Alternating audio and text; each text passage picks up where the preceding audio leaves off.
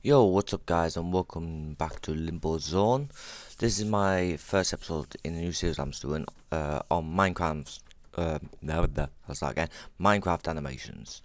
I'm in the process of learning, reading, and trying to make my own Minecraft animations. So I thought, as I learn each step, I shall bring a tutorial video to yourselves in case you want to attempt to do it yourself. Then feel free to share some of your creations with me, and I'll comment, like them, and try and spread them around a bit for you. But this is going to be the first one. This is going to be based on how to get your scenery done, your set where you want your characters to walk around. So first thing we're going to do is I've got this little site here called minecraftworldmap.com, where you can get loads of new and old Minecraft maps. Sometimes they may need to be converted for your version of Minecraft. Just load your Minecraft up, click on the world, and it'll convert for you. But you download one, and as you can see, I've got one on my desktop. So you just right click and copy that. I'm not going to actually do that process because I've already got it. I've already converted. I don't want to have to do it again. So we're going to type update percentage update a percentage, and you should get a Roman folder come up. So you click Roman, put it in your .minecraft file, and under saves, and that's where your worlds come up. Now once you've done that, start the game, and it'll say must be converted. Click on it, and Minecraft will convert for yourself. But then you're going to get this program called Mineways. So you can open Mineways, and the first thing you're going to do is you're going to click open and select terrain.png. Then browse to where you've got your Mineways folder and select one of these terrains. As you can see, you've got jungle and a few others. So I'm just going to click select the default. Then you're going to go to open world, and it'll automatically pick up your Minecraft worlds. So let's look for the one we want, which is animation world. Now you can use this site, or you can create your own and use bits of your own world and stuff like that. But as you can see, we'll zoom in. And then what you're going to do is you're going to leave these all the same. Max height, yeah. Lower depth, leave however you want. And all you're going to do is select a bit of terrain you want. As you can see, it comes up like a map, like Google Maps. So I'm going to select this little portion here. You can select it as much as you want. So right click, keep hold of it, and drag it. That pops up. Just click the current selection lower depth, the hidden lower layers. When you select, you've selected in 3 dimensions, and they're in lower depth. So in the second, yes, see what happens. Right, and then we're going to go to File and Export for rendering. Now, what I always do, I find, is I create a folder called Scenery. So I'm going to call it this one forest map, but you can call it whatever you want for your own reference, keep you up to date with this. So we'll click in there, we're going to click forest, see if it actually saves. As you can see in the bottom left hand corner, right about here, it's exporting that part of the map. So I'll go back to the folder and I'll check to make sure it has saved. Yep, as you can see, it's saved the OBJ file, which is the most important one, the MTL, the Forest Alpha, RGB, and the RGBA. So now we're going to go and open Cinema 4D. This is a similar excuse me. This is the same exact similar process if you're using Maya, but this Cinema 4D open. Then what we're going to do is we're going to go back to the folder, and we're going to drag the OBJ file into Minecraft. You want to set the scale between 1 and 3. I normally do. Give you a good distance, good size on it. As you can see, there we go. There's the size on it.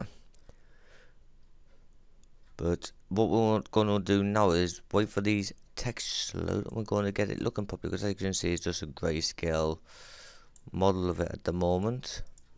So we're going to highlight all these down here, and we're going to go to basic. We're going to untick specular and tick alpha, and we're going to go on to color, and where it says texture, we're going to load, well, browse to where the folder is, see text file, we're going to load the RGBA one. And then sampling, we're going to turn our sampling off. Yep, to none. There we go. We're going to click on alpha, and we're going to do exactly the same. Click none. There we go.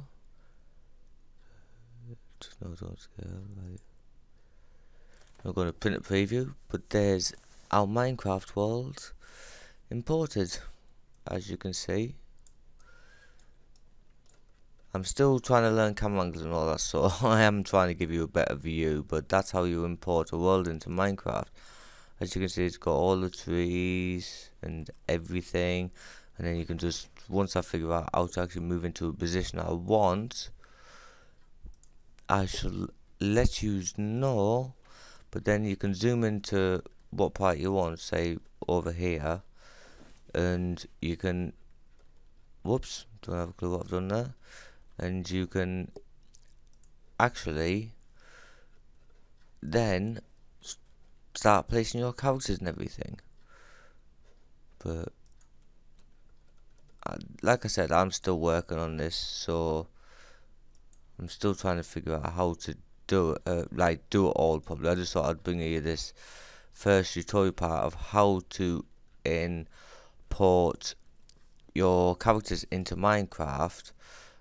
No, sorry, wrong way around. How to import your bits of scenery into Cinema 4D, so then you can, you can work on the textures and that yourself as well, make them a bit better. Let's have a look, see what we can do. What happens when we click RGB? Not much. What happens if we click RGB on this one? Not much. Makes it transparent. Cool. But we don't like it transparent.